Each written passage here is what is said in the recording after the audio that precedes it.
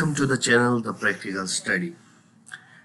Guys, today we are going to learn that how we can calculate voltage drop for an electrical system or for an electrical device. For example, if you are going to install a motor to a certain distance or electrical equipment to a certain distance, or you need to know that which size of cable should be suited for this equipment or motor to certain distance, then you must have to calculate first the voltage drop, that how much voltage will be dropped to a certain distance for a certain device.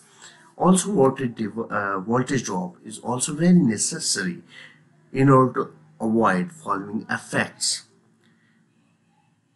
Your system efficiency also depends on the proper voltage. Your system performance and your equipment life also depends that there should be proper voltage for an electrical device or system. If there will be high voltage, then it will also affect your equipment life, or if there is low voltage, then it will also affect your equipment life. Now, how to calculate the voltage drop? It's very simple. If you have a system or device or a motor or anything of electrical of single phase, then there are two formulas. One is for single phase and one is for three phase. For single phase, voltage drop, as you can see, that is equal to 2 multiplied by constant factor K multiplied by I multiplied by L divided by CMIL. CMIL is circular mil. We will discuss about it.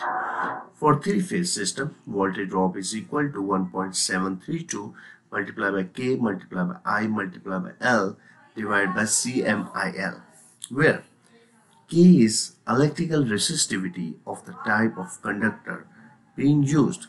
For example, if you are using the copper conductor, then its value will be 12.9 ohms CMIL per feet, or if you are using the aluminum conductor, then its value will be 21.2 ohms circular mil per feet.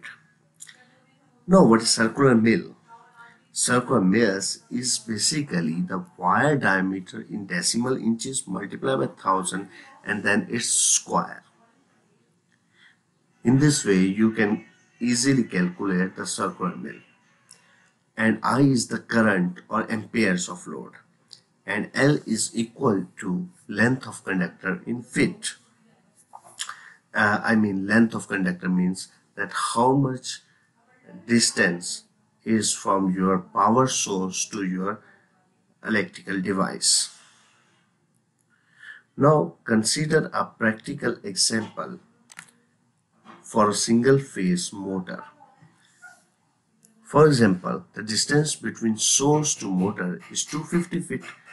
Wire gauge which we are using is 10-8 American wire gauge standard.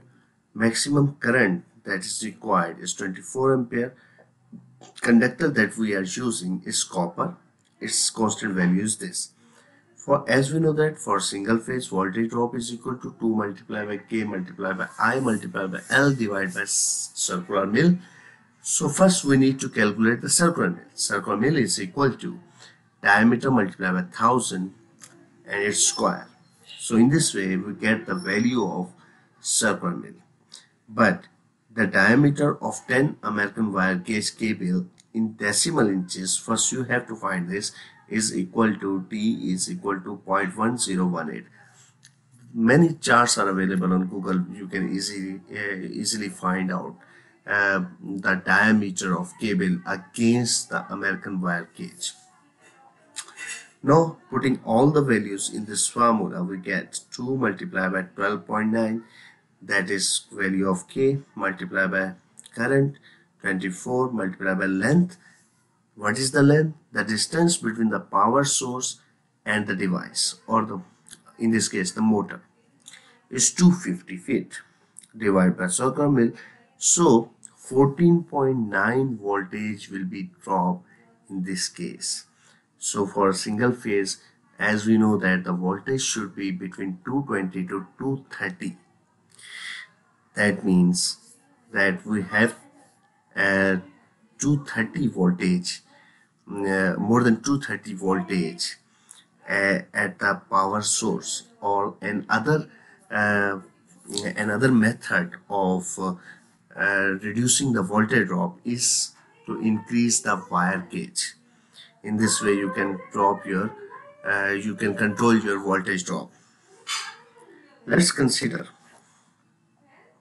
sorry let's consider a practical example for three-phase motor. Same is current is equal to 100 ampere, length is equal to 80 feet, wire gauge is 1 American wire gauge, conductor is aluminum and its K value is 21.2 ohms, circular mil per feet. Now, as we know that the voltage drop formula for three-phase motor is equal to this. Now first calculating the CMIL, the diameter of one American wire gauge in decimal inches. This 0.2892 inches. This value we have get from Google charts. Very many charts are available on Google, or also the different brands of cables have their own chart. So after getting the circular mil value, putting all values in voltage drop, we get 3.51 voltage drop. So if your power source has 400 voltage, then as you know that for three phase we need the voltage from 380 to 420, or sometimes 440, depends upon the manufacturer data of the motor or device. So if there is a voltage drop of 3.51, that is very much minor. If our power source is at 400 volt, then to the motor we will get more than 390 voltage, so it will be quite enough.